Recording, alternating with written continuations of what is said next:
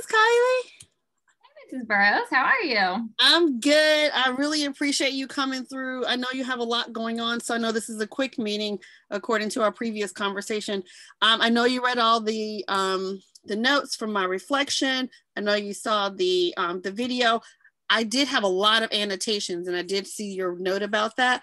And the reasons I have so many annotations is because I had to have enough resources to show that I was doing the formative and the summative assessment. So I kind of broke down the video a little bit more each time, just so I could have complete understanding of the criteria for the in-task standards that were required for this week. So do you want me to go ahead and pull up my reflection so we can kind of go through it? That'd be great. Awesome. And then you can just give me your notes and we'll do that really fast. So here is the reflection that we've already talked about. And I just want to let you know that I did share all the notes with you. I did see your responses to my feedback on what I would do differently. The only other thing that I would do differently is probably do it in more mini lessons. I just don't have enough time because we're switching to a new unit. So I'm really happy to hear your thoughts. I wanted to also share the anchor chart that you suggested. Thank you. I did use that as a resource. And then the graphic organizer as a warm up for my learners who needed more support. So thank you for doing that. And if it's okay with you, I'm going to close down so I can get your thoughts, please. And thank you. Yeah, I thought it was really great. I thought it was effective when you were giving lots of really great instant feedback and through questioning and keeping them engaged, important. And then just keeping making sure they're understanding those vocabulary words. I also thought it was effective. You used multiple forms of assessment. There was media and writing and movement. So you hit them all.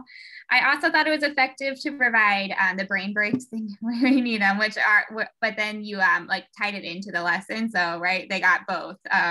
Yeah, that was actually suggested by my instructor. So I wanted to make sure to get those brain breaks in because my kids have a lot of learning in a little bit of time, but they need those mental breaks to go to the next step. So thanks for that. Mm-hmm. And then I think you also were using, so we have that data now from the learning continuum. So you can use that to help fill those gaps, know what they're ready for. And then you also touched a lot of content areas with science and math and grammar. So that cross-curricular was really great. I didn't really have any areas of improvement really that stood out to me.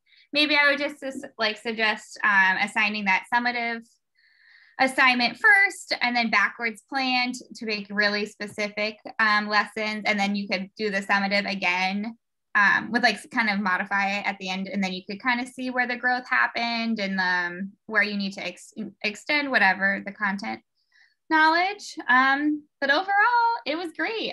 You used the standards while bringing that assessment forward. I thought everything was obviously well planned.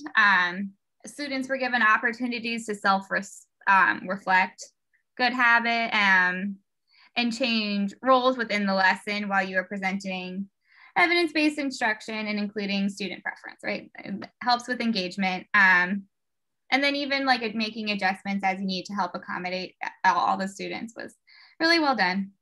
Thank you very much. I'm hoping that I got all my high learners and my SPED learners. I did have a new student in that group, so I'm hoping that the approach went well. I really appreciate you taking the time to do this. I know you have a lot on your plate, so thanks again. We only have one more evaluation. Yay, 4 weeks to go. So I'm almost done. I really appreciate your thoughts. Thank you so much, Ms. Kylie.